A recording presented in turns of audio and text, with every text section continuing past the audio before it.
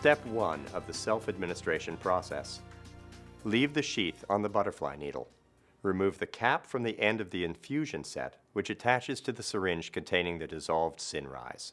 Step 2. Attach the infusion set with a winged adapter to the syringe containing the dissolved Cinryze. Step 3. Fill the tubing with dissolved Cinryze by gently pushing the plunger of the syringe. Be careful not to spill the dissolved Cinryze.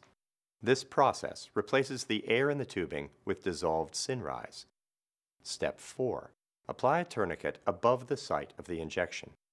Step 5. Prepare the injection site by wiping the skin well with an alcohol swab. Step 6. As instructed by your healthcare provider, insert the butterfly needle of the infusion set tubing into your vein. Step 7. Remove the tourniquet and make sure that the needle is in a vein. To avoid needle movement during the infusion, you may want to tape the winged adapter to your skin using medical tape. Inject the dissolved Cinryze slowly over 10 minutes, approximately 1 milliliter per minute. Step 8. After infusing Cinryze, remove the infusion set and cover the infusion site with a bandage. The amount of drug product left in the infusion set will not affect your treatment. Step 9.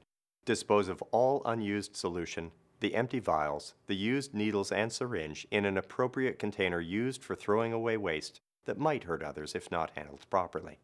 Note: it is a good idea to record the lot number from the label of each vial of Cinryze you use. Contact your healthcare provider if you have any questions about Cinryze or about the preparation or self-administration of Cinryze.